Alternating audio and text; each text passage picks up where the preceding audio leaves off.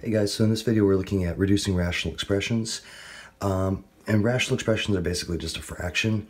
If you think of kind of like an old school fraction, like, 8/10, usually you can just kind of see what goes in and reduce it down to the 4/5.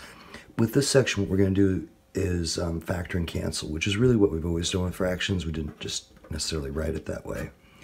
And so if I think of 8 is 2 times 4, 10 is 2 times 5, all right, so now I factored and then I can cancel. So that's basically all this section is. But the factoring skills are definitely going to work out in this one. So for this first problem, we got a couple of trinomials. They're friendly. They lead with 1. So I can just kind of set up my parentheses here.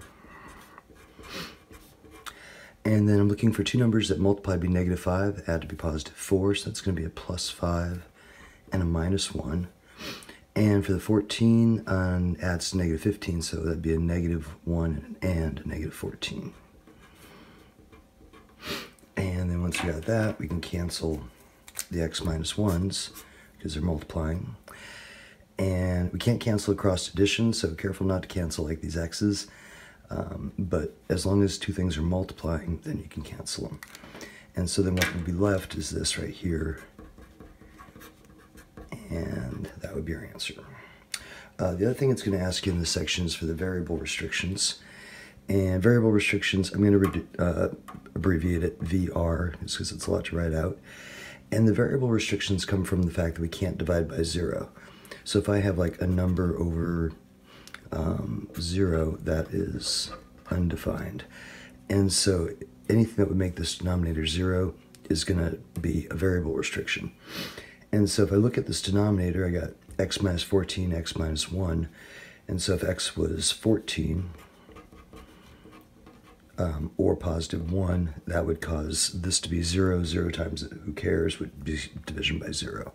So for these problems, we're always going to look at whatever's in the denominator, set that to 0 prior to canceling, because it's always relative to the original problem. And then the numbers that would make the denominator 0 are going to be your restrictions. For number 2, let's see, so the numerator is going to factor to x plus 4 and x minus 4. Denominator, that's our difference of cubes, so that's going to be x minus 4. And then remember, we go x times x is x squared, x times 4 is 4x, and it'll be a plus. 4 times 4 is 16.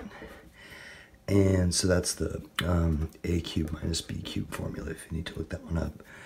And so then I can cancel, so I can knock out those. My restrictions on this one, so what's left here is the answer. I'm not going to rewrite it just for space. And the variable restrictions, this piece of the cube, if you try to set to 0, you'll get what's called imaginary solutions. And they are not restrictions because they're not real zeros. This one, it'd be x cannot be 4. So this part of the cube, though, it will never factor, which is why the formula stops there. And you don't have to worry about that piece in terms of the restrictions. This next one, for the problems that have more than one variable, they won't ask you for the restrictions, not meaningful with the a and the x. So pretty much we just have to get these factored and canceled. And this is one of those ones that's incredibly tempting to just start canceling a bunch of stuff, which is not a good plan. So we want to always factor first. So out of these first two, it's 4 terms. We're going to do grouping. I can take an x, and that's going to leave me an x minus 3a. I need another x minus 3a. And so if I write that down, it helps me see I need to pull a -2 out of here.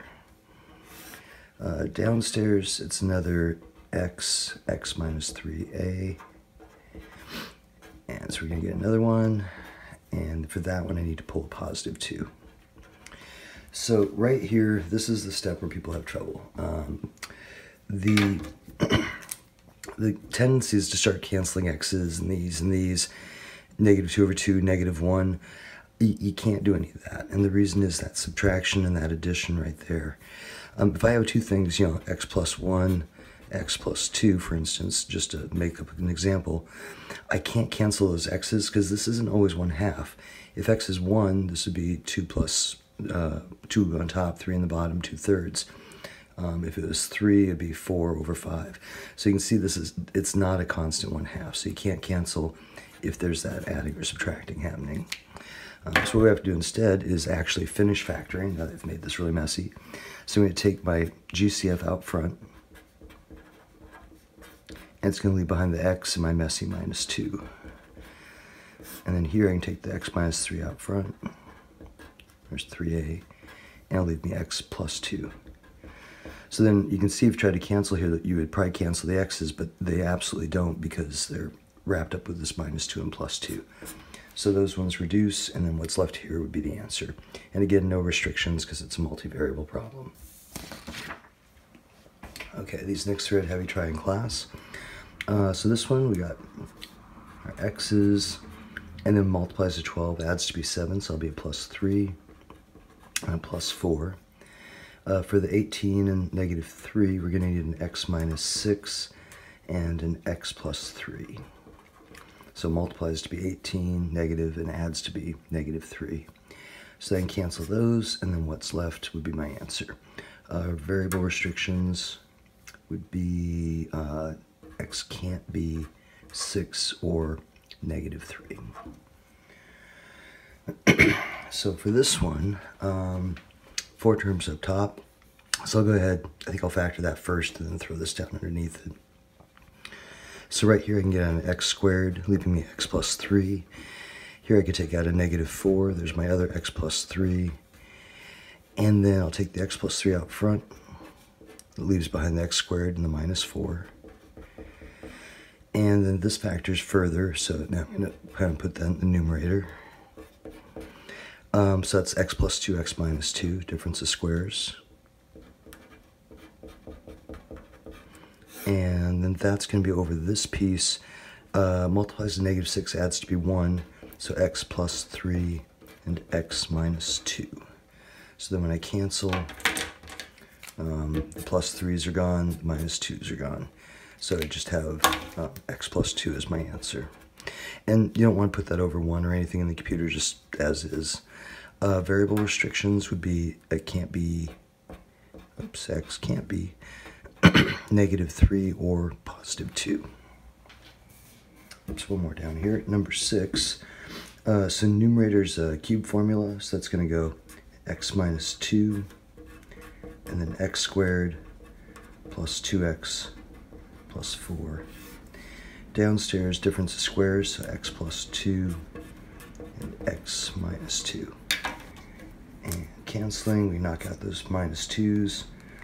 And so then all that's left is the x squared plus 2x plus 4 over x plus 2. And our restrictions are going to be negative 2, positive 2. It's a little bit harder. It's a couple of the magic method problems because it doesn't lead with a 1. I don't have squares on the ends. I don't have GCFs. So I just have to kind of factor what's here. So I'm just going to start on this first one. The 20 times 21, that's the one where I don't really like to actually finish out that math. I find it easier if I just break them up a little bit. And then I can kind of wiggle the numbers around and see if I can get them to be 23 apart. In this case, they need to be 23 apart because, yeah, it's multiplying to be a negative, whatever this is, and adding to be a negative. So my big number is just negative, small number is positive. So let's see, I think if I do 35 and 12, those are 23 apart. And like I said, big number's negative, so that's going on to 35. And then from there, we do the 20x minus 35 and 20x plus 12. And then we have that fake 20 in there. We got an extra 20, so I'm going to divide out 5 of it here, and we divide out 4 of it there. So 5 times 4, there's the 20. And then that's going to reduce down to, and I'll throw it right here, I guess, 4x minus 7 and 5x plus 3. So there's a numerator. And then for the denominator, we're going to have a 35 and a 15. So it's going to be a 5 times a 7 and a 3 times a 15, or 3 times 5 for 15. And that's all I have to work with. I need two numbers that are 4 apart. So it looks like it's going to be 21 and 25. And the 25 is going to be negative. So I'm just putting those together and those together to get those. So then that's going to look like, let's see, 35x plus 21 and 35x minus 25. Again, I fake 35, so I'll do 7 here, and I'll do 5 there. 5x plus 3, and this is going to go 7x minus 5. So that's my denominator. So now that I did all that, now I can just kind of put those together.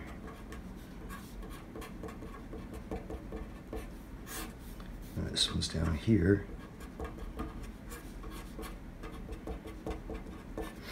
And so then we can cancel, and this right here, the 4x minus 7 over 7x minus 5 would be the answer. And then for the variable restrictions, so far they've been ones where you can just kind of look at and see the 0. If you can look at these and know it's going to be negative 3/5 and positive 5/7, that's cool. You can just go straight there. Here's how I'm getting those, is I'm physically setting that to 0, and I'm scooting the 3 over, and then dividing out the 5. And then if you do the same thing with this one, you bring the 5 over, divide the 7. So that's how I'm getting x equals 5/7. So my restrictions would be x can't be those two numbers, because those would make this denominator 0. Okay, so these next two, they're a little bit sneaky. I'm going to just kind of talk through number 8 here for a second and see if I can get that to make sense. So pretend for a minute, I'm just going to plug some numbers in and kind of see what happens. So if x was 6, this would be 6 minus 5 over 5 minus 6. And I'm just making up 6 because it's an easy number. And so I get negative 1 over negative 1, which is negative 1. Let's say I pick a different number, like 7. So I got 7 minus 5 over 5 minus 7. So now I'm getting 2 over negative 2, and it's still negative 1. So hopefully you can kind of see, no matter what numbers I put in for this x, except for one thing, our restriction. So x cannot equal 5, because 5 minus 5 would give us 0. But for any other number other than 5 that I put in, it's just going to reduce down to negative 1 every time. So this thing right here does just equal negative 1. This form, this a minus b, b minus a. So that's kind of what we're looking at in this example. And again, this is always going to be negative 1. So anytime I run into that, same stuff, just reverse position, it's going to be a fancy form of negative 1. So if I look up here, I got 1 plus 2x and 1 minus 2x, difference of squares, and that's going to be over 2x minus 1. So 1 minus 2x, 2x minus 1, that is of that form. So what that means is this whole thing right here is just negative 1. And so that would look like negative 1 times 1 plus 2x. And then I can just distribute the negative. I just put it in front to make it a little bit easier to see. So that's going to go negative 1 and then minus 2x. And on this one's, our restrictions would be 2x minus 1 equals 0. So 2x equals 1. X doesn't get to equal. Basically, that can't equal 0. And so that would be, x can't be 1/2. Okay, these next couple I would have you try. I'm going to factor them separately and then just kind of put it together for the answer. So for this top, I'm going to pull a 5 out of there first, because everything's divisible by 5. So that'll give me 2x squared minus 5x plus 3. And then I can do my 2 times 3 is 6. I need two numbers to multiply positive 6. Add to be negative 5. So that would be negative 2 and negative 3. Careful not to fall for the 6 and 1. They would multiply to a negative 6 is the deal there. So this is going to go 2x minus 2 and 2x minus 3. I got that extra 2, which I'll divide out right there. So that's going to be 5, and then x minus 1, 2x minus 3. For this next one, it's 2x squared. So I'd have a negative 6. So I'd need negative 3 and positive 2 for my values.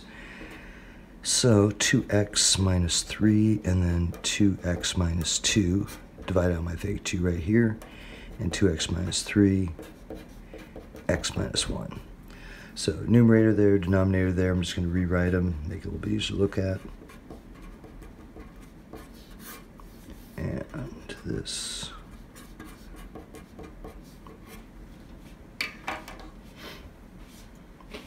Oops, where do I have a sign? Oh, I have a bad sign right there. That should be a plus. Cool. And so once I have all that factored, now I can do my cancel step. And so we're going to cross out the 2x minus 3's, and then basically what's left is the answer. So 5, x minus 1, and x plus 1. And let's see, our restrictions would have come from this one. So if I think of setting that to 0, this side would be x equals 3 halves, or can't equal 3 halves because it's a restriction. And this would be x can't be -1. Okay, last one. So this is, it's not a difference of squares because of that y cubed there. But it does have a GCF of x squared, y squared. And so when I take that out of here, I just need a 1 placeholder. So when I distribute, it comes back. And here I'm taking all the x's and 2 of the 3 y's. So that's going to be a minus y right there. And then right there's our -1. So this is just going to be negative x squared, y squared. Cool, so that concludes reducing rational expressions.